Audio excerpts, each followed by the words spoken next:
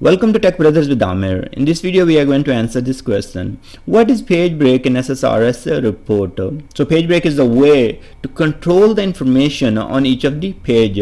We can introduce the page break between the data regions, rectangles, and if we have used the groups inside the data regions, we can separate them or break them on each of the page as well. So let's go ahead and take a look. Right here I have a Tablix, a matrix and a rectangle, and if I preview my report, this is how it will look. I see everything on a single page. Now if I would like to break them on each of the page, I can do that. So I have to go to the design and then click on the properties of the Tablix properties, and here I have two options: add a page break before or after. As this is the first item in the report, I'm going to click on the after, so that will work. Here now we will have page break after the matrix. Then we have rectangle and matrix, so I can go to the matrix and click after,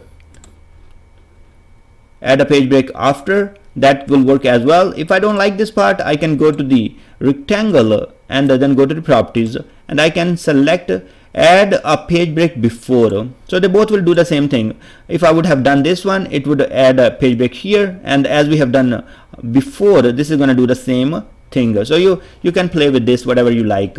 Now let's go ahead and preview the report, and we see that each item is coming on a different page.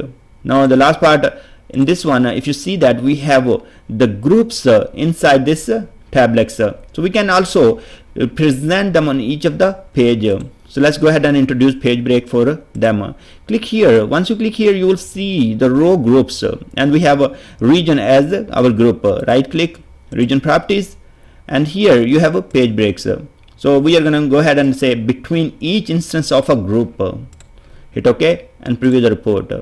Now you see this was a blank group, so we see on the very first page. Then we have Asia, Europe, North America, and then we have our matrix, and then finally we will have our rectangle. So that's how you will use the page break for different data regions and for the groups. And if there is a rectangle or any other items, you can take a look and introduce the page break. Good luck with your interview, and I will see you guys in the next video.